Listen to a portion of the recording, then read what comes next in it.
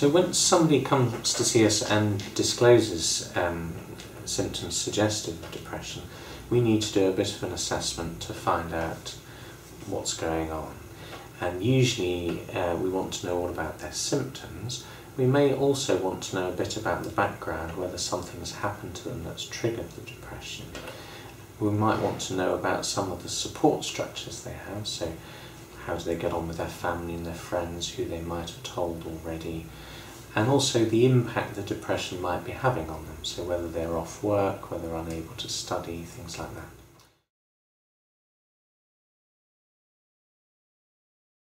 that. So for most cases of depression, there are three different elements. There's an element of biochemistry, which may be partly genetic. There's an element of learned coping strategies, particularly during adolescence, how the individual has learned to build their self-esteem or to relate to other people, or what their view of themselves is. And then the third component is the environment they're in. And medication is obviously working on the biochemistry, and the current theory of depression is that it's largely due to a lack of serotonin in the right place at the right time. And most of the antidepressants we have work on serotonin to boost serotonin levels in the brain, in the pathways that determine mood.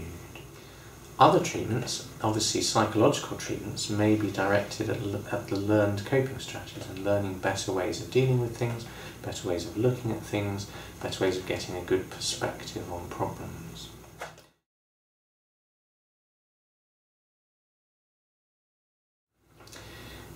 On the first consultation, it's possible we may not finish the assessment, particularly if the patient has only got an ordinary 10-minute appointment. So it's possible we may ask them to come back in a couple of days or a week to see how things are going. But if their depression is more serious, we might offer them treatment on the first consultation. And that treatment might be talking treatments, it might be medication, or it might be something else. And occasionally for mild depression, things like lifestyle changes may be more important, like cutting down on alcohol or getting more exercise. They may be more important in some situations.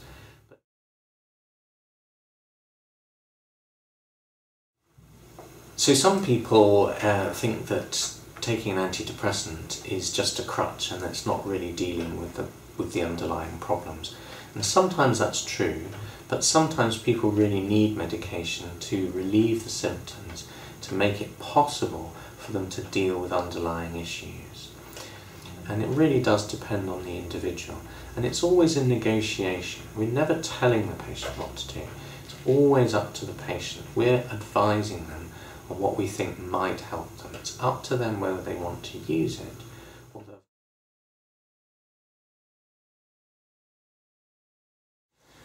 So it's also important to understand that what goes on in a GP surgery is strictly confidential.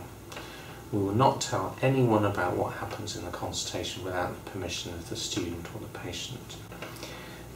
Often we will tell people because we're asked to, and a lot of depressed people don't realise just how much other people want to help them, whether it's an employer, a tutor. The slight exception there is if somebody is at serious risk of harming themselves. So if somebody tells us that they're going to do something to damage themselves or somebody else, we may have to act on that depending on the severity of it.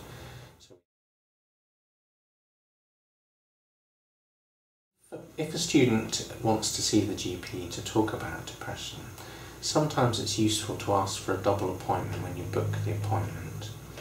That gives the GP a bit more time to listen and deal with the problem sympathetically and thoroughly. Other things you might find helpful are bringing a list of symptoms, a list of worries, a list of concerns.